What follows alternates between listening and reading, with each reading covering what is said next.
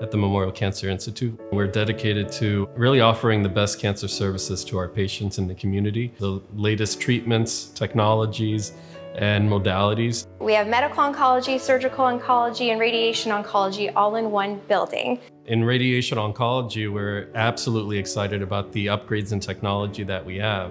We have a brand new CyberKnife machine to deliver stereotactic radiosurgery, where we use a robotic arm to accurately and precisely treat the patient's cancer, to minimize the amount of radiation going to normal tissues to prevent any long-term issues in those areas. Behind me we have the Halcyon. This is also another way of delivering photon radiation.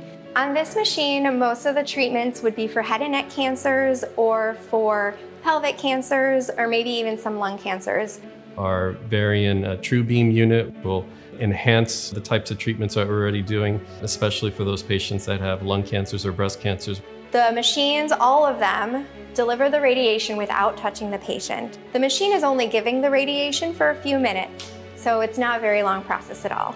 With improvements in technologies, we're better able to localize and target where the radiation needs to go to really try to cure the patients of their cancer. Here at Memorial, we really treat patients as if you're a family member, how you would want to be treated to be able to get through this difficult process and be able to heal.